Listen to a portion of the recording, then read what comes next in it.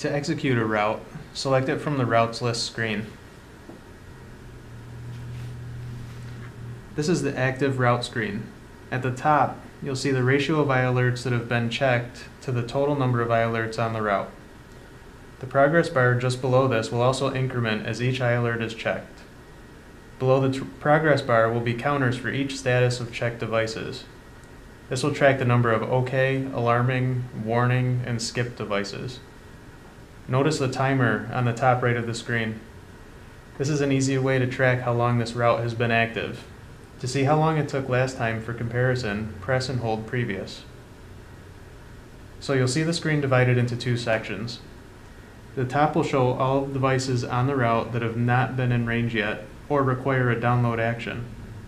The bottom part of the screen is where the devices will drop to after they have been checked. You can hide or show the checked devices. The colored icon on the left for each device will indicate its alarm status. Yellow indicates the device is currently in the warning state, and red means the device is in alarm.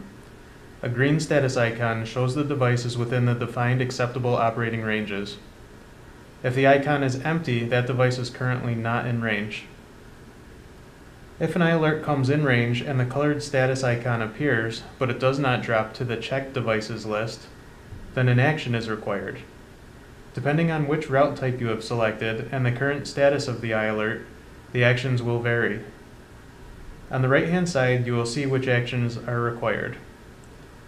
Download the latest 30 or 60-day trends, request a new FFT, or download the FFTs that were created when the device was in alarm. To trigger the action, just tap the device in question. The app will then begin to gather all the relevant data, and a progress bar will keep you posted on the approximate time remaining.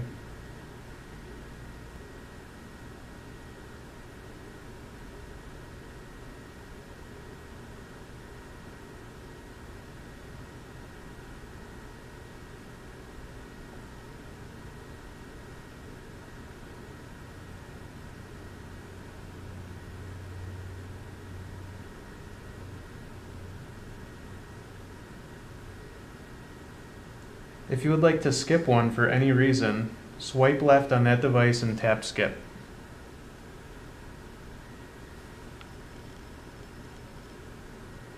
It will drop to the checked list and show the skipped icon. If a device is skipped accidentally or you change your mind, you can swipe left and unskip it. When all the devices have been checked, you'll see a message indicating so, and the report will automatically be generated and emailed to the recipient list. The smart device must have a network connection to do this. If there is no connection, you'll receive a message letting you know. You can always swipe left on a route from the route list and select report to regenerate it.